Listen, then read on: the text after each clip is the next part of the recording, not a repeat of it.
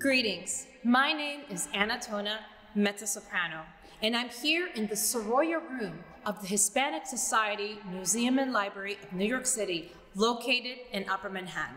And today I'm here with Spanish dance artist Anna de la Paz and classical guitarist Rupert Boyd to present a program called 3 Latino Women. The program is inspired in 3 portraits from the 18th century, one from Spain, one from Puerto Rico, and the other from Mexico. We were inspired by these portraits and have paired songs and dances to go with each one of them.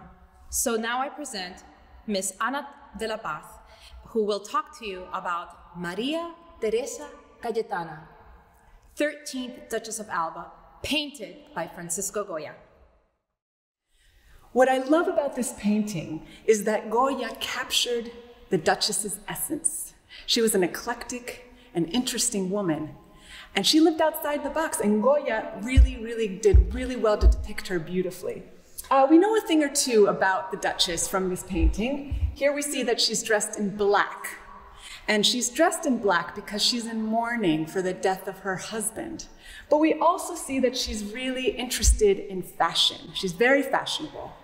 And because she really loves the southern Andalusian flair, her family's from Cádiz, and she really connected to the Andalusian music and dance, she chose her clothing and her style on the Andalusian fashion. In honor of that, I've chosen to dance Sevillanas del siglo XVIII. This is a popular dance from Sevilla in the south of Spain.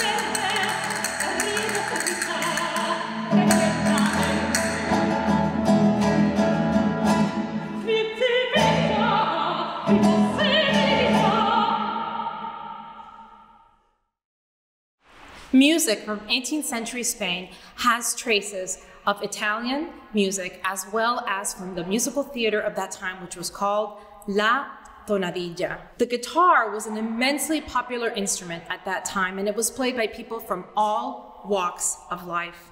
This particular song has a delicate Italian feel to it while still remaining very, very Spanish. The poetry in the song alludes to a person telling the birds in the trees that they could take a lesson or two from the singing of his beloved. Here is the song, Venid, pajaritos.